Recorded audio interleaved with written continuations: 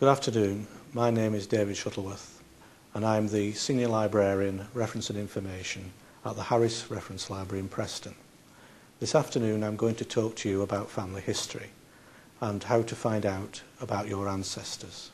My grandfather Frank was the first to awaken my interest in history. He passed away 16 years ago and his death certificate gives me the first information I need to start tracing my ancestors. The first step will be to find Frank's birth certificate. This will contain his father's name, his mother's name and his mother's maiden name. This last piece of information is particularly useful when we're trying to find their marriage. And the marriage certificates provide the father's names, so this provides the essential information for finding earlier generations. We will begin the search in 1907 to look for my grandfather's birthday, and the records we're going to look at are the St Catherine's Index. These are the records of the Registrar General and cover the whole of England and Wales from 1837 onwards. They are arranged by quarter, that is 3 month set periods, January to March, April to June, etc. And each quarter is in alphabetical order by surname and then alphabetical order by Christian name. There are separate records for Scotland, Ireland and the Isle of Man. These indexes are available at the Harris Reference Library on microfilm, but they are also available at every branch library throughout Lancashire. They are on what is called the Online Reference Library. If you ask the library staff in the branch, they will be able to show you how to find ancestry on the Online Reference Library. By accessing the indexes via the Online Reference Library, we enter the name of Frank Shuttleworth,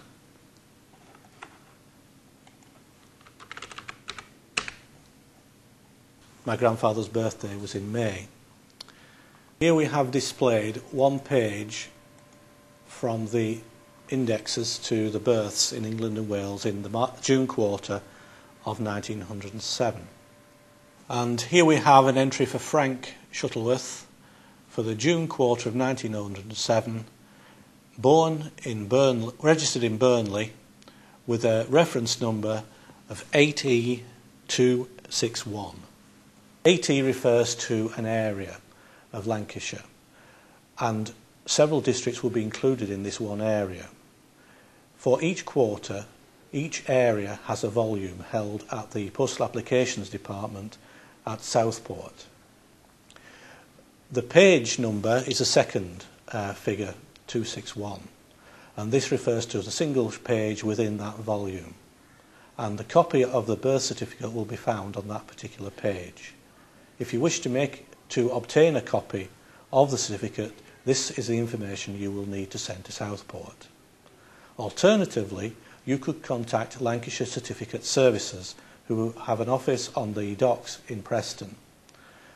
They hold the records for all Lancashire births, marriages and deaths. They will not require the volume and page number, but they will require the year and quarter and name of the person involved.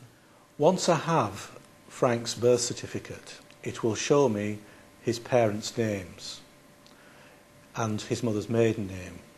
So the next step is to try and find their marriage. There's no indication given on the certificate of how long they have been married, so it's a question of starting from the same quarter as you found the birth and working backwards through the marriage records. Searching for a marriage certificate this way can take quite a long time, but it is possible to try and take a shortcut by using the website FreeBMD. This allows you to search through a number of years across all the districts within Lancashire, or indeed across the country, so it can make a search considerably quicker. What we would do first is to select the search option,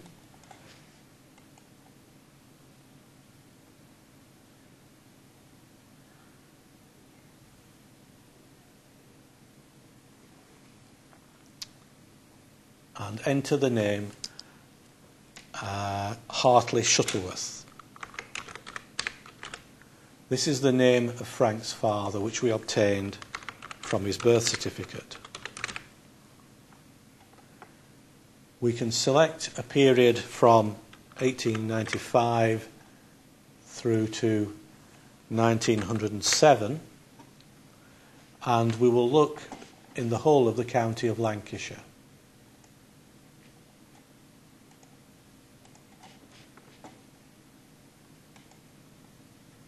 We find that there's only one entry in that date period for Hartley Shuttleworth. This is for a marriage in September of 1901. The district is given as Burnley, the same as when Frank was registered, birth was registered, and the reference number is 8E479. We can now do a search looking for who else appears on page 479 of the September quarter.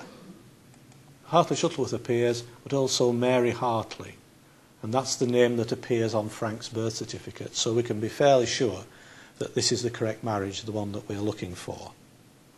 We have also, if by obtaining that certificate, we can find their fathers' names, and this will give us the information we need to consult our next source, which is the census. The census records for England and Wales are also available through Ancestry. All the census from 1841 through to 1901 are available there, plus the Scottish census for the same period. These censuses were held every 10 years and were recorded by enumerators who went round from house to house and handed out forms for the household to fill in. They provide a lot of useful information. They will give people's names, their ages, the relationships within the household, occupations, and also the place of birth. It should be borne in mind, however, that the information was given by the occupants of the houses, but there was no check made on what they were telling the enumerator. Therefore, what might be termed family secrets could be hidden from prying eyes. Also, the enumerators often had to fill in the forms for the households, and in that case you can often get entries where it depends what the enumerator heard rather than what the occupant said. Spellings can be particularly difficult. Haworth, for instance, can be spelt in a lot of different ways, and if you're searching the indexes under one particular variant of the spelling, you can often miss the entry you're looking for.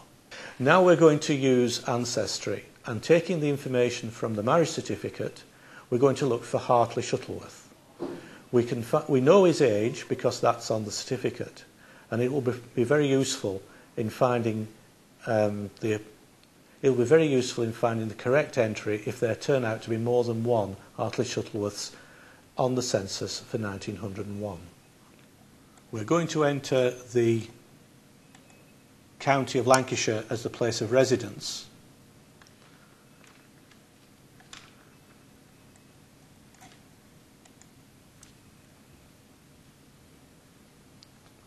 And we find at the top of the list a Hartley Shuttleworth, who was born in about the right year, 1872. By clicking on the view image at the end of the record, we will obtain a copy of the 1901 census. Here we have the head of the household, Mary Whittaker. She's given as a widow, aged 60. The children, Samuel, Hartley, Frank's father, William and Elizabeth, who is a daughter-in-law, are all listed. It would seem that Elizabeth is actually Samuel's wife because he is given as being married. If we scan across, we can find that the boys were born in Carlton in Yorkshire, which will be useful information to carry on further back.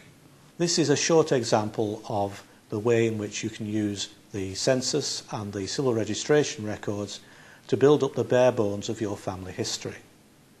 They will take you back as far as 1840. Before that date, you're going to need to consider using parish registers and other records. there are plenty of people out there who are able to give you a hand. Not only the library staff, but also a body like the Lancashire Family History and Heraldry Society, who have branches throughout the county. They have lots of enthusiastic volunteers who are often only too willing to help people who are just starting out on finding their family history.